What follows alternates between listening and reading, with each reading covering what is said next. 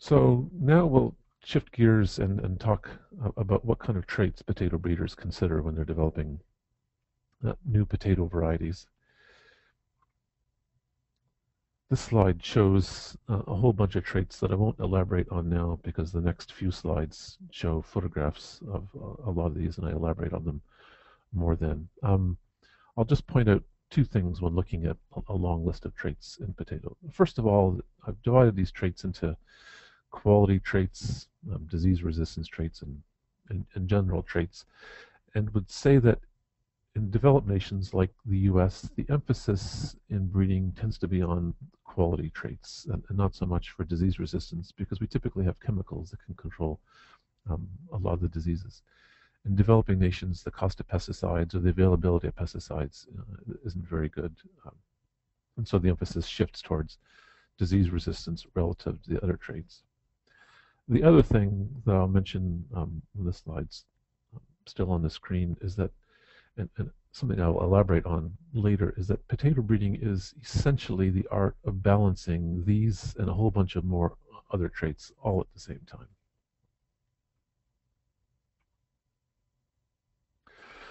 So high starch content is something that's important for both French fry and chipping potatoes. It's an essential attribute for both of those market classes.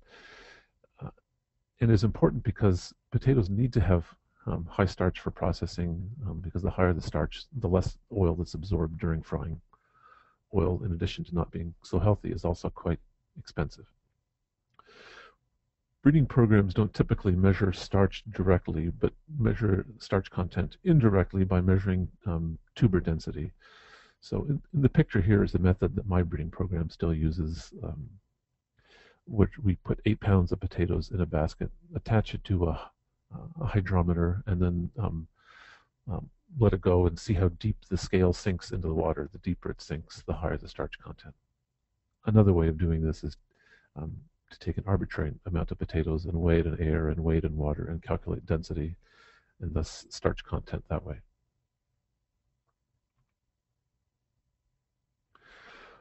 Another really important attribute in processing potatoes, both chip and French fry, is fry color. So consumers, for the most part, prefer potatoes after they're fried to be relatively light in color for both potato chips and French fries. Dark brown chips or fries also have somewhat of a bitter taste, in addition to not looking so appealing.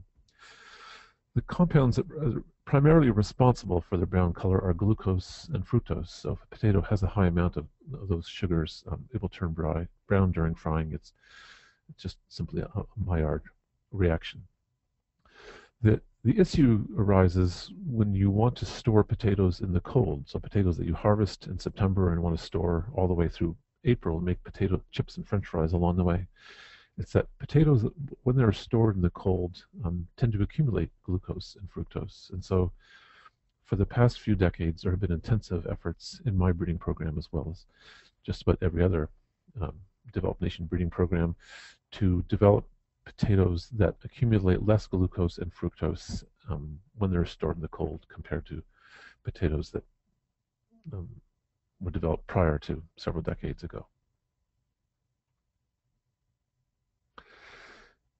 Shallow eyes tend to be an important attribute for all market classes, primarily because it's just a pain to peel potatoes where the eyes are deep.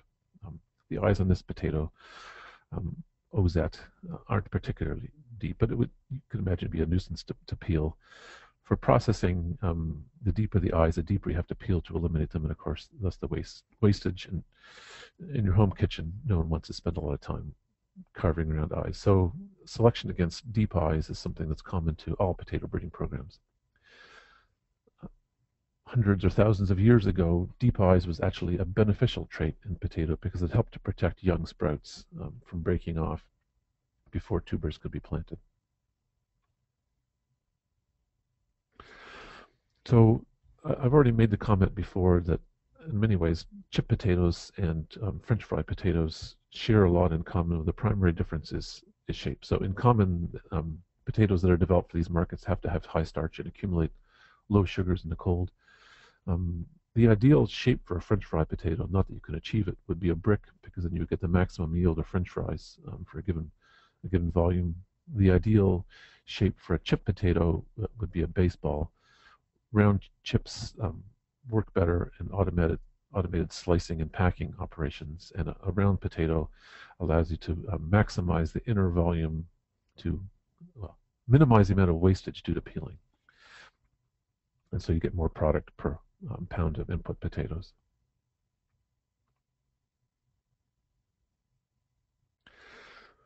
For fresh market potatoes, there's considerable emphasis on tuber appearance, um, where tuber appearance is really a composite of how smooth the skin is or how even the russeting is, if it's a russet potato you're trying to develop, how shallow the eyes are, how attractive the color and shape are.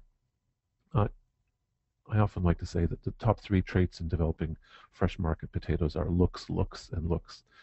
Uh, it's kind of appalling in some ways, but the reality is that most of us buy vegetables based on appearance, and that includes buying fresh potatoes. And so, in order for a fresh potato variety to have any chance in the marketplace, it has to look pretty, in addition to having any other attributes you'd like it to have. Another trait that's important in developing fresh market potatoes is to ensure that they don't disintegrate extensively after boiling or turn gray.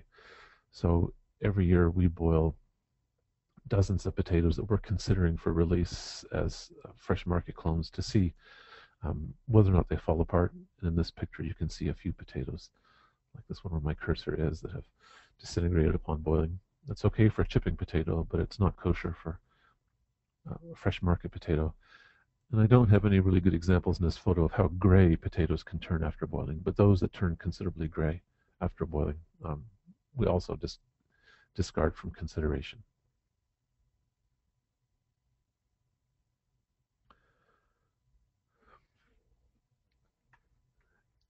Diseases, of course, impact plant breeding no matter what plant you're working with. In potato, the big three diseases worldwide, in my estimation, are late blight viruses and cyst nematodes, which I'll discuss briefly here. This photograph shows a potato field. I think it was perhaps about 2 weeks after late blight had moved in. And it's just a close-up of some vines on the ground, and you can see that, no surprise, late blight completely wipes out potato, and it does so in a very short time frame. From a breeding perspective, there have been a lot of R genes that have been introgressed into potato over the years. This was particularly prevalent activity in the mid 1900s or so, but it turns out that every one of the R genes that has been introgressed into potato um, eventually, and for that matter, typically quickly, broke down, and so its usefulness was lost. At the moment, the only good options for controlling late blight are either to spray chemicals regularly, which we do in the US, or to try to work with polygenic resistance, which doesn't break down so easily, but does reduce the degrees of freedom you have for incorporating other traits into the final cultivar.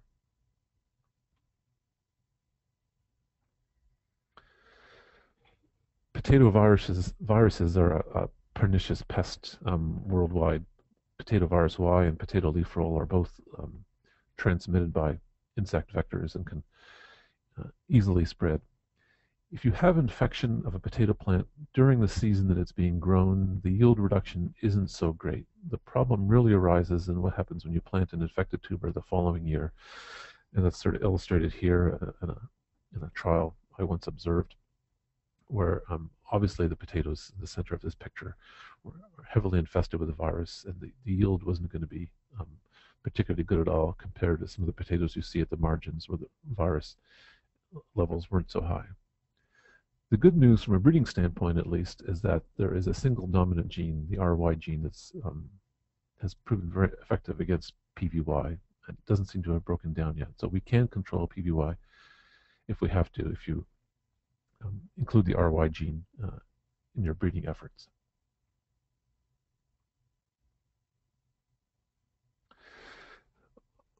Globally, cyst nematodes are also a really serious problem in potatoes. They, issue being that when they're present and allowed to build up to high enough levels, they dramatically reduce yield, 80, 90% or more. In this picture are some cysts of the golden cyst nematode, which is found in New York State. These cysts actually represent the female, the bodies of the female nematode, and when the female dies, it leaves behind a cyst with several hundred eggs in it. One of the really nasty aspects of cyst nematodes is that they can survive in the soil for 30 or more years. So once you get them, they're almost impossible to eliminate. In the US, we have the golden cyst nematode in New York and a close relative, the pale cyst nematode in Idaho. And there are considerable efforts to contain the spread of both of these. In New York, one of the ways that we've kept the golden nematode from spreading for the past 50 years is to develop a lot of golden cyst nematode resistant varieties. If you have this pest in your land, you're required to grow resistant varieties as part of a rotation to keep the levels down and to keep it from spreading further. And indeed, in New York, cyst nematode has pretty much not spread meaningfully in the past 50 plus years.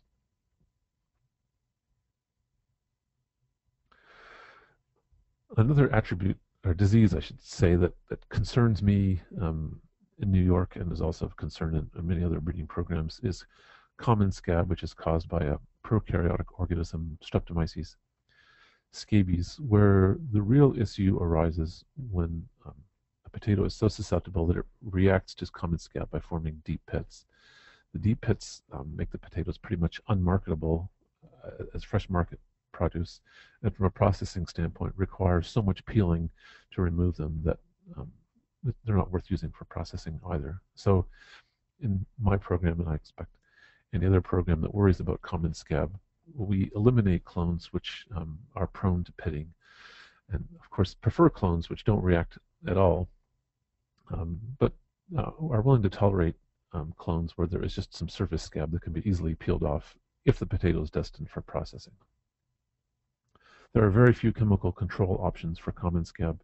You can spend a few $100 an acre fumigating with tear gas. But other than that, I don't know that anything else can be done. So the best means to control it remains resistance.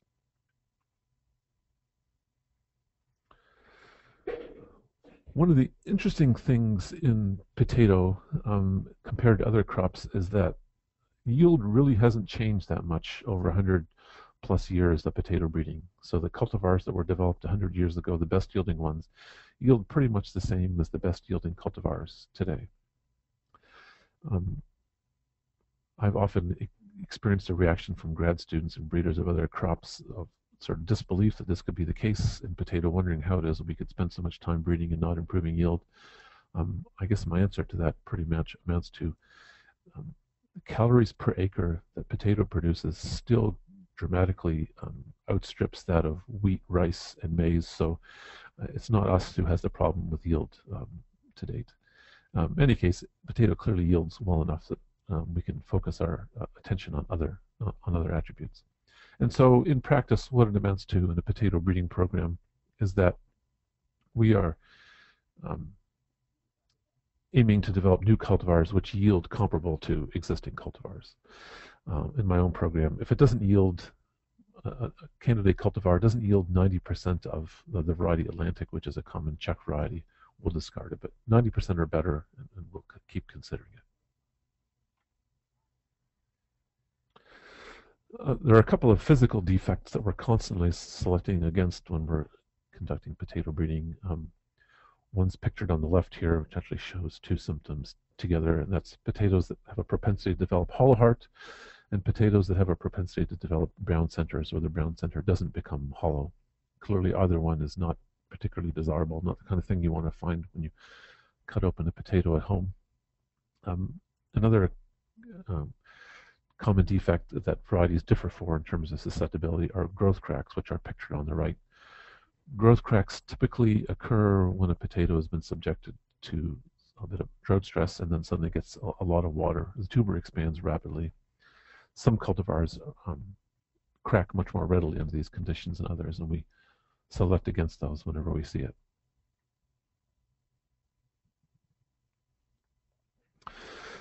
Another thing that I'm constantly battling with in my own program is acceptable maturity. So we'd like the vines to die by the time the growing season is done, or die a little bit before that. Where because if they don't, tubers will cling to immature vines, which makes mechanical harvest or hand harvest difficult, if not um, impossible. So um, I mentioned before, and this is sort of connected to the topic of um, adaptation to long days. Whenever you make a cross with a wild species, you'll find that they mature very late, and you have to fight this battle of bringing your material back to acceptable maturity. This picture is one that reminds me of an experience I had very early as a breeder at Cornell. I requested some potatoes from Idaho for making crosses, and my predecessor said, "Well, the growing seasons out there is much longer than in New York. You're going to get some really late vines. It's going to cause you problems." Um, I ignored and made the crosses anyway, and this is actually the field where you see that my predecessor was right. You see a lot of green vines here at the time we dug the potatoes, and this made harvest a pain. Anything where you still see green vines at harvest time, we pretty much eliminate. Okay, moving on to the third part, sort of how we consider all these traits simultaneously in potato breeding.